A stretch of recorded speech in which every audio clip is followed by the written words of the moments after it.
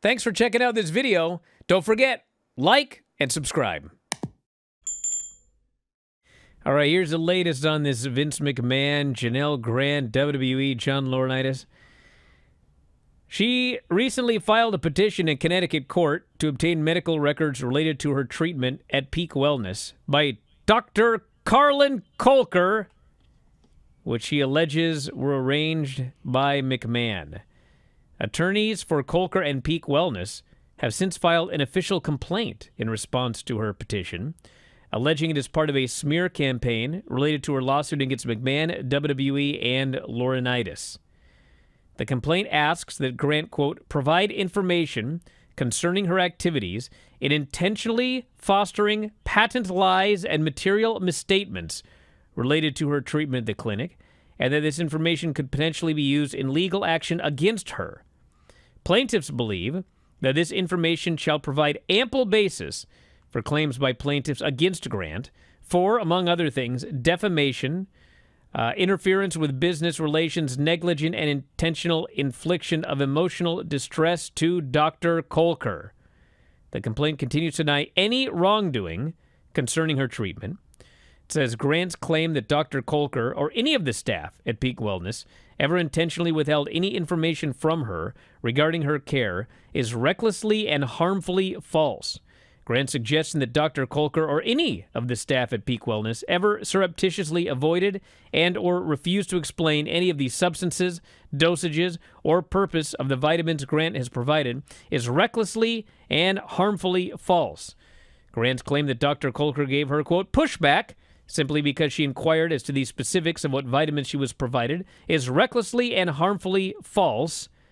And Grant's suggestion that Dr. Kolker or any of the staff at Peak Wellness ever surreptitiously avoided and or refused to explain any of the substances, dosages, or purposes of the IV fluids Ms. Grant was provided is recklessly and harmfully false.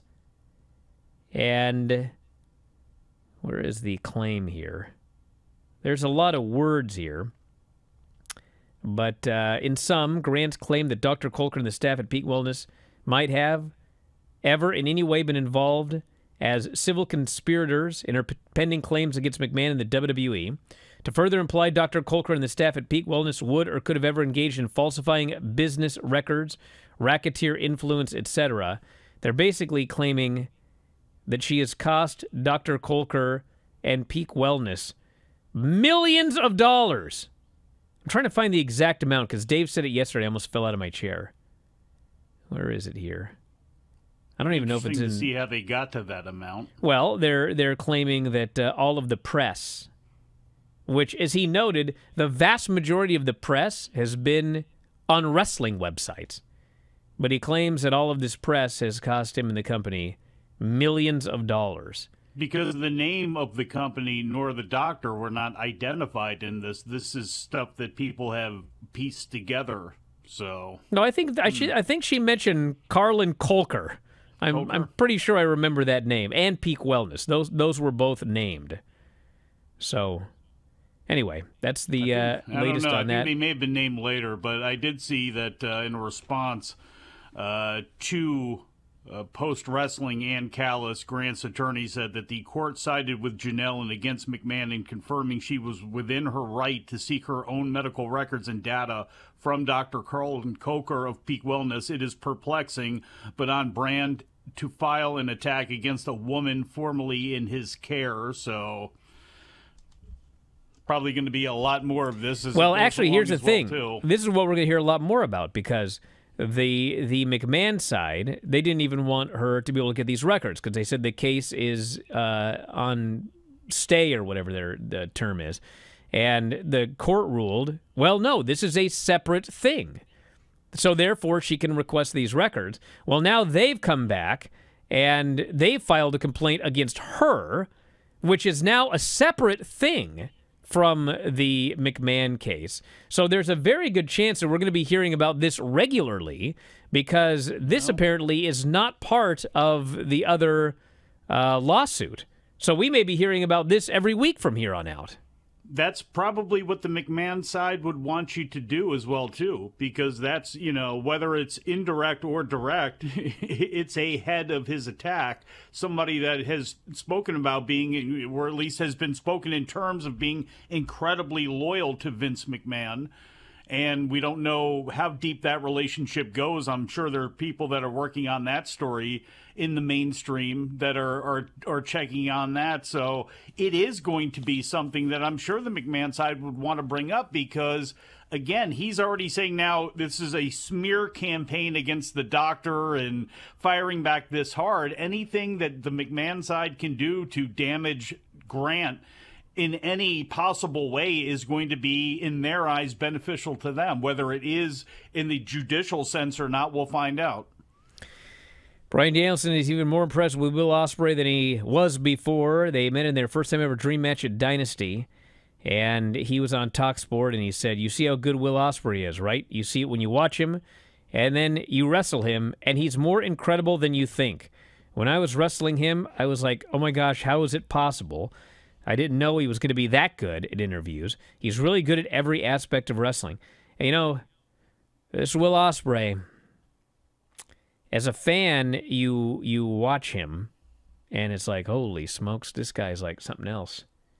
And I have actually talked to many people who have wrestled Will Ospreay, and they have all said exactly what Bryan Danielson has said, which is, man, whatever you think, this guy... he's the real deal. Absolutely incredible. So, people say that about Randy Orton as well, but, people don't like to hear that one. But everybody that wrestles Randy Orton pretty much says the exact same thing. Like, he's the absolute greatest. He's the best. I mean, raving about that guy. And they do the same thing with Will Ospreay, even though they work absolutely, completely different styles. So there you go. Funny who the workers like, especially the workers who have been in the ring with the person that they're talking about. And Randy Orton and Will Ospreay, in two completely diverse ways, the same response. Back in a moment with more Observer Live. Back in the show, Bryan Alvarez here, Wrestling Observer Live. Mike Sempervive, also of WrestlingObserver.com. If you want to text us, 425-780-7566. We'll look at some of these questions here in a minute. First off, Zack Sabre Jr. now leading the A block in the G1. Yesterday's results: Shingo beat Evil. Zack Sabre Jr. beat Gabe Kidd. Jake Lee beat Shota Umino. Great-O-Khan beat Sonata, and Naito beat Callum Newman. So now we've got Zack leading with 12 points. Evil has 10. Naito has 10. Sonata, Takagi, Great-O-Khan, Jake Lee all have 8.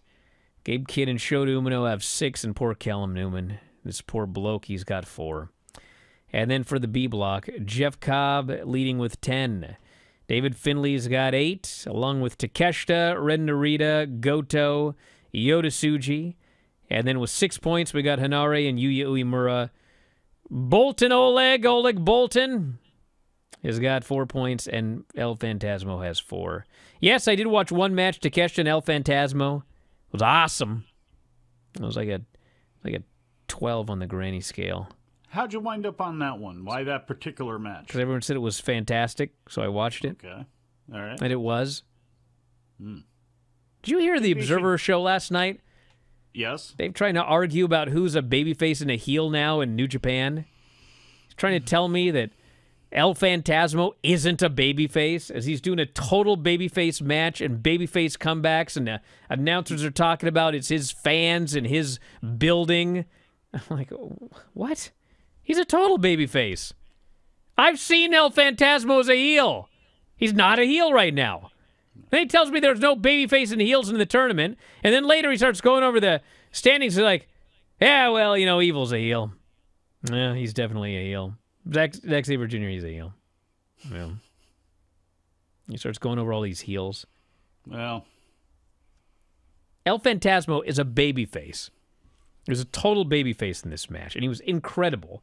I can't decide if he's a better babyface or a heel, to be honest with you.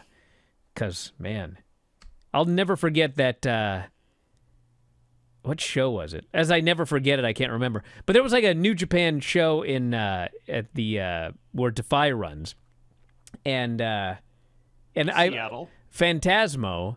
You know, I'm always watching these babyface or these heel Phantasmo matches, and then he came out and God, who was he going to wrestle? It's like a New Japan. It was like a New Japan strong taping or something like that. But he's going to face this other guy who's a heel. And he comes out, and I can't say what he said because it involves profanity, but he's talking about how, you know, Tacoma is a hole, but it's my hole. And the place goes nuts for this guy. So he was going to play babyface because the other guy was a heel. Did he say it like Nia? He did the best job as a babyface. I mean, it was the most heated match of the night. They were just going nuts for this guy.